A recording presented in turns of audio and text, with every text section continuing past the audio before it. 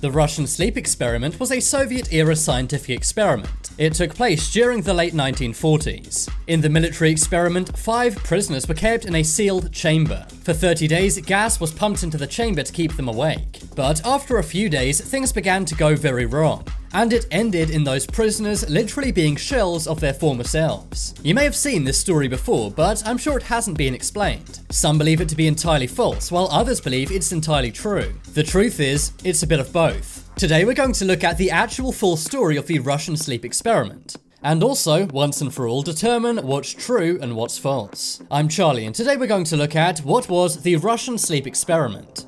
Before we get into it, why not subscribe and press the notification bell?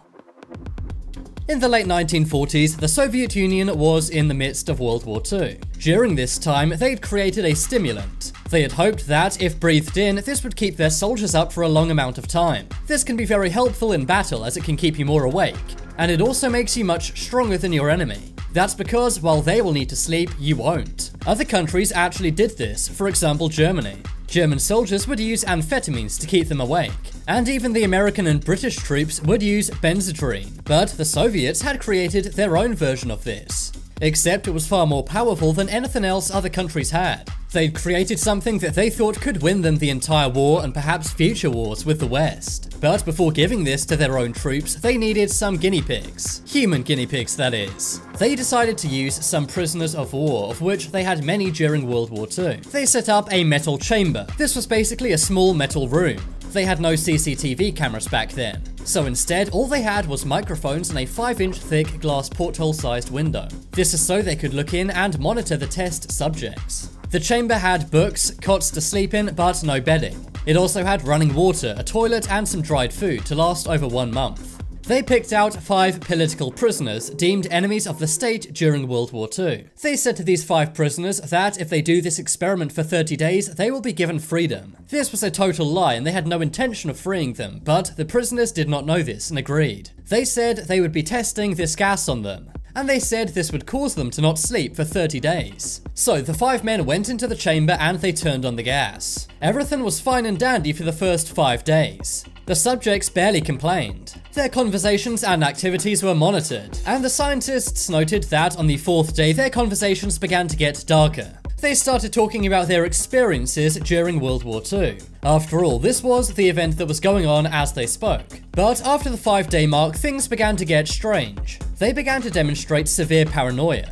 They stopped talking to one another and only talked to the microphones. They also whispered through the porthole, but this was a one-way window, so they couldn't see the scientists on the other side. Oddly, on the 6th day, many of them began to trust their experimenters more than their fellow prisoners. At first, the experimenters thought this was an effect of the gas. After 9 days, things began to get very strange. One of the 5 prisoners began screaming. He also ran around the chamber yelling at the top of his lungs for 4 hours straight. He screamed so much that he'd physically torn his vocal cords. And after that, he was only able to make occasional squeaks.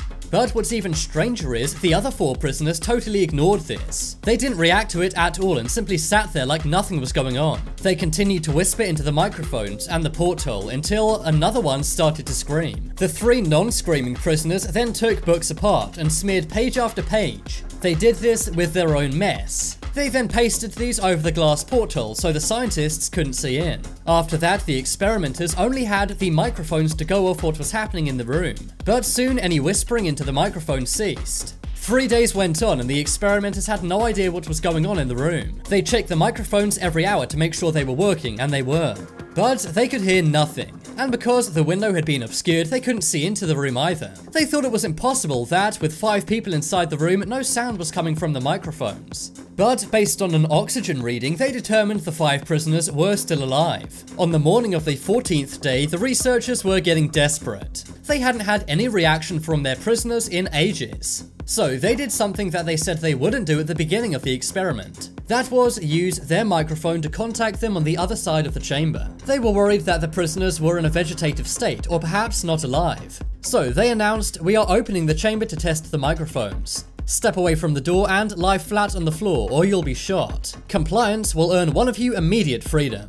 But to their surprise, they heard one single phrase in a calm voice. Using the microphones, one of the prisoners said, "We no longer want to be freed." This stunned the researchers. They contacted the military who were funding the research. And after some debate, the military forces and researchers decided to open up the chamber. They did this on the 15th day at midnight. All of the stimulant gas was removed from the chamber and instead filled with fresh air. But then immediately voices began to sound in the microphones. They pleaded and begged for the stimulant gas to be turned back on. But the researchers did no such thing. Instead, the chamber was opened and the soldiers were sent in to try and retrieve the test subjects. That's when the subjects began to scream louder than ever. And when the soldiers saw what was inside, so did they. One of the prisoners was no longer alive, and the remaining 4 that were barely alive. They had not touched the food rations in the past 5 days. But chunks of the passed away prisoner were all over the floor. This included their thighs and chest. The 4 surviving prisoners all had large parts of their muscle and skin torn away. Exposed bone also protruded from their fingertips.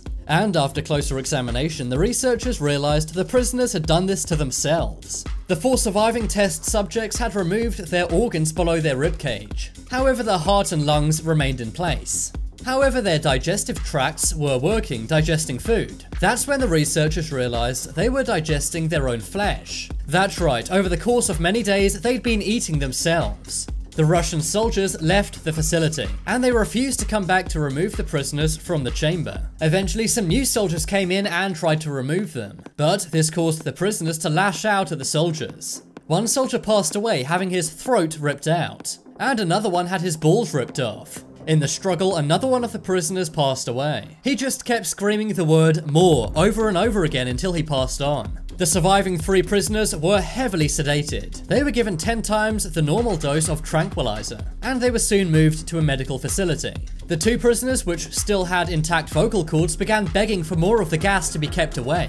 The most injured of the 3 prisoners was taken to a surgical operating room. But that's when doctors realized he'd become pretty much immune from any sedative. No matter how much they gave him, he would not fall asleep. His wrist broke through a leather strap holding him down, and in the struggle he broke 9 bones. The second survivor's vocal cords had been destroyed. They did an operation on him and patched up his skin. But while this was happening, one terrified nurse said that he kept smiling at her. Whenever his eyes met hers, his mouth would curl into a creepy smile.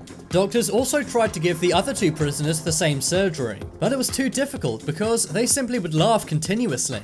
As soon as they could speak, all they would do was ask for more stimulant gas, and one of them kept saying, "I must remain awake." Soon a commanding KGB officer came to see the 3 remaining prisoners. He saw some potential in the surviving subjects, and he ordered that they were put back in the chamber and the gas to be turned back on. The researchers strongly objected to this, but were ignored. As soon as the prisoners were told they were going to be put back on the gas, they all stopped struggling. But after hearing this news, one of the prisoners shut their eyes. The heart monitor they were hooked up to then flatlined and they passed on. The KGB commander then demanded that the 2 remaining subjects would be put inside the chamber again, and with them would be 3 of the scientists to monitor what was going on. That was when one of the scientists immediately drew his gun. He then fired it at the KGB commander. He then turned it on one of the 2 remaining prisoners, the one who could not speak. He fired and took the prisoner out too. The other medical researchers fled the room, and the researcher with the gun said, "I won't be locked in here with these things, not with you." He then screamed at the final prisoner, "What are you? I must know." The prisoner then smiled. He said, "Have you forgotten so easily? We are you. We are the madness that lurks within you all, begging to be free at every moment in your deepest animal mind. We are what you hide from in your beds every night. We are what you sedate into silence and paralysis when you go into the nocturnal haven where we cannot tread." The scientist then aimed at the prisoner's heart and fired. The prisoner then let out 3 final words, "So nearly free." So that's the story of the Russian sleep experiment. But how much of it is fiction? Well, the answer is quite a substantial amount. The Soviets never actually developed a chemical like this. However, they did use an amphetamine to keep their soldiers awake. This was similar to what the armies in Germany, Britain, and the United States did. The stimulant the Soviets used was named Pervitin, but it could keep people awake for about 48 hours, not 15 days. In fact, it would be impossible to stay up for 15 days, let alone 30. But that doesn't mean there weren't Soviet sleep experiments. A lot of Stalin's rivals were made to stay up for around 3 days straight. They did this before their trials. The prisoners would then be so tired they would recommend themselves life imprisonment. or worse, to be taken out by a firing squad. So there was definitely sleep deprivation in Soviet Russia, and Soviet soldiers did use amphetamines to keep themselves awake. But the story of the Russian sleep experiment is no more than just that, a scary story. But most people don't realize that it's a mix of truth and fiction. Many believe it to be totally true, while some think it's completely false, but really it's somewhere in the middle. If you want some more amazing videos, then check out my second channel. But as always, thanks for watching. There's some more videos on screen right now. Leave a like if you enjoyed, and if you haven't already, what are you waiting for? Subscribe to Top 10s.